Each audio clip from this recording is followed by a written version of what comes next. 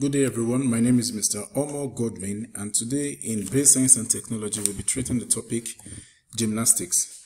I'm ready. If you're ready, let's get into it already. So what is gymnastic? An objective today is you have to tell us what gymnastic is, the types of gymnastics, who is a gymnast, and the importance of gymnastics. Yep. So you should be able to wrap this up at the end of the lesson.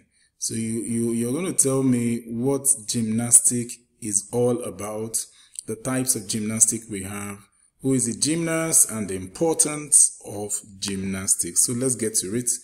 So gymnastics is a sport in which athletes called gymnasts perform, observe this word please, athletes called gymnasts perform acrobatic feats, the leap, the flip, the turn, the handstands, and lots more. Yeah.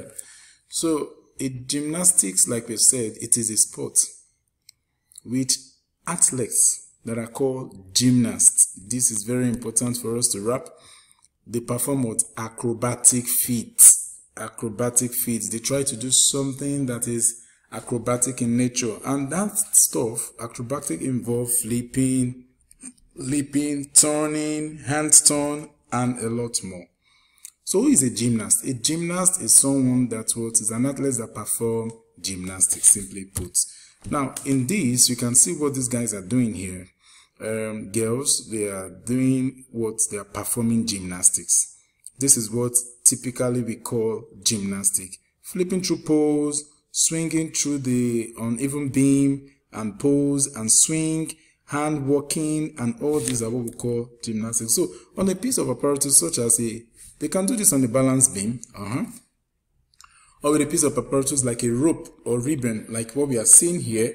Yeah, they actually perform this in the Olympics. It's a sport. All right, so gymnastics is not just for fun. It has its own benefits. If you should know, of course you should. Gymnastics is very important because one of the main reasons, the main importance of gymnastics outside sports, outside athletics, is that it makes our body flexible. What did I say? It makes our body flexible. You cannot do all of this and be rigid and too strong. In fact, should I shock you?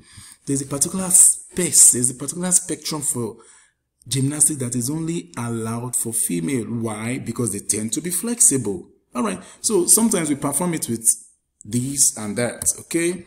So we have moved now to the types of gymnastics. We have artistic gymnastics. The most popular and widely practiced form of artistic gymnastics is divided into the women's and the men gymnastics. So there's a gymnastics for women. Look at what these ladies are doing. They are probably in their teens.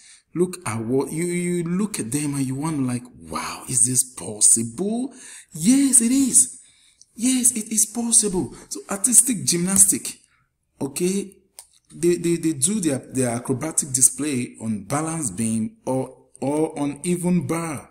Okay, these people, they can flip, they can swing, they can roll, they can turn on the pomelos. There's a pomelos also. So number 2, we have aerobic gymnastic. Now, for this type of gymnastic, this one is also known as a sports aerobic. What do I call it? Now, aerobic gymnastic can be called sports aerobic. It involves performance of routines by individuals, okay? It can also be done by pairs. It can be done by trios. That means 3 people can do it. Or it can be done by a group of people up to 6. Sometimes, individual can do aerobic. It can just be 2. It can be 3. Or it can be 6 people. That's what it means. One person can do it, and a group of persons can do it. This is it, an example of aerobic, where they have to dance and they begin to go flexible, and one person can do. Group can also do, like here we have group of people doing it. Can you see it? These guys are individual doing it, aerobic. All right, now we move to rhythmic. Rhythmic gymnastics is the performance of various gymnastic moves and dance exercise to music. Wow, someone is already happy. And because you like dancing, I know you like this one. I know. So with or without various gymnastic apparatus, who cares? In rhythmic, you may not even need the pomelos. You may not need the uneven band, the balance beam, the pole. We just have to get into it. And all we need is to dance to music. Sometimes it looks like ballet in nature. You know what I mean? Yep. So this is what I mean. Only women compete in the sports. Yep, I've told you earlier. Look at this. This sport is specifically for women, which combine the elements of ballet, and gymnastic in the performance of 5 separate routines with the use of 1 or 5 apparatus. For example, you can use a ball, you can use a ribbon, you can use a hoops, you can use club, and you can use rope. So with or without these hard apparatus or equipment, we can go on our rhythmic activities. It doesn't stop us. This is a very typical example of it. You can see here what they are doing. These are all rhythmic activity. Beautiful. Wow, we have come to the end of our lesson today, and I'm very, very sure you've understood all we have said. I will quickly take my routine check on you. What is gymnastic? Can you tell me what it is? All right. Okay. Can you tell me the type of gymnastics so far we discussed? Nice try. Who is a gymnast? Brilliant.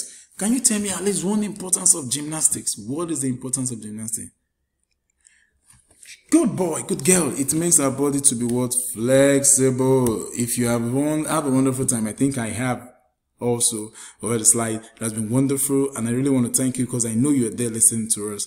I really want to say thank you very much for your time.